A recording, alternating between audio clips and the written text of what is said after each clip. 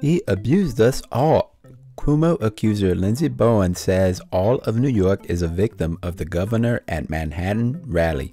Cuomo sexual staged rival protest branding his victims Karens. Hi, welcome to the Dum Dum News Channel. I'm your host Dum Dum. We got another subscriber, so the sub counter goes up. If you're new here, make sure you like, share, subscribe, and leave your comments below. I like reading the comments and I will reply. I've done several videos on all of the problems Cuomo is currently in, so make sure you check those videos out.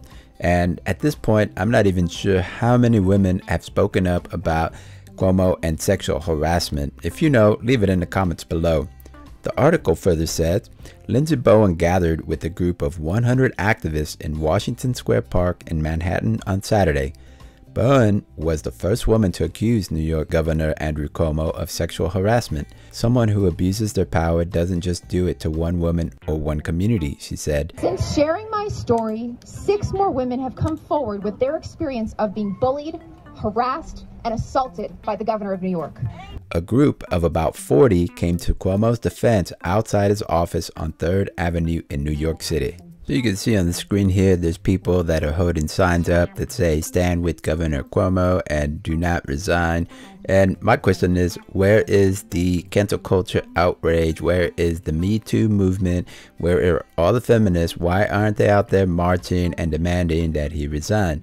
Well, you know, in the past, we've seen Republicans and people that are moderates or on the right, they get canceled, they get fired immediately when something like this happens. And I've heard from several Democratic politicians say you should believe all women.